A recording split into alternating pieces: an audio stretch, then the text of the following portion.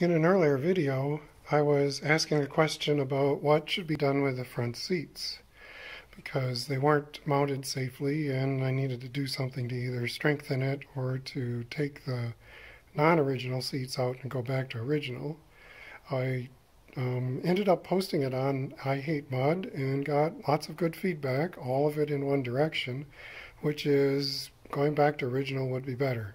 So I talked it over with Terry, that's the person that owns the vehicle, and she agreed.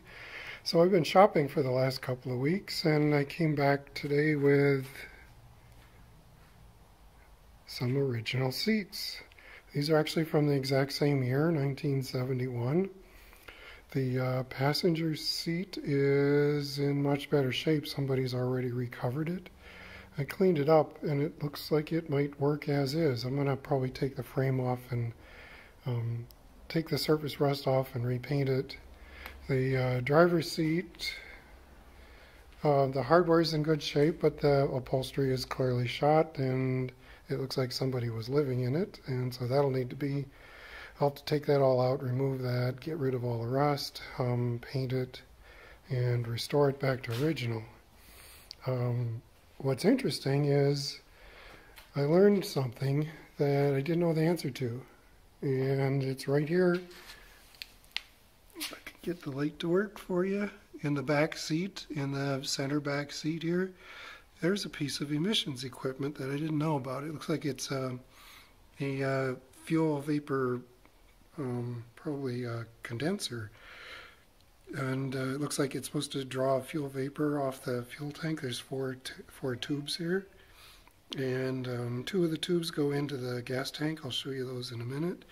And two more tubes go down here, and then they go under the vehicle and back up towards the engine, where I would expect engine vacuum must be working them.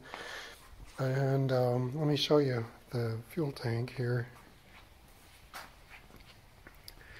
There's the two inputs. It looks like they come from the top and the bottom of the fuel tank. And then there's two more back down in here, right there. That must be the other two. But I will look it all up and make sure. But it does look like I'll be able to put that back to original condition too at the same time. So there you go. They were a little expensive, but I think they're going to work out pretty good. Well, I thought I would go ahead and stage them in the car so you could see what it looks like.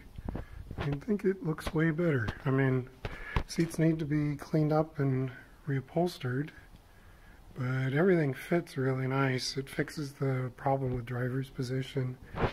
And, well, let me show you this.